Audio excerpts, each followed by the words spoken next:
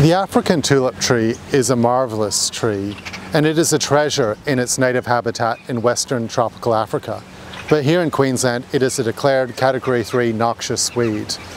Many years ago, they were planted right across Queensland because of their fantastic flowers, which are so attractive. However, those red flowers are actually toxic to native bees and insects. So they're toxic, fatally toxic for a keystone species, and that's why we'll be removing them. They are a Category 3 declared noxious weed. They are a highly invasive environmental weed, but more importantly, they are fatally toxic to native bees. These bees are essential for our ecosystem, and that's why we are removing these trees in Margaret Lin Park.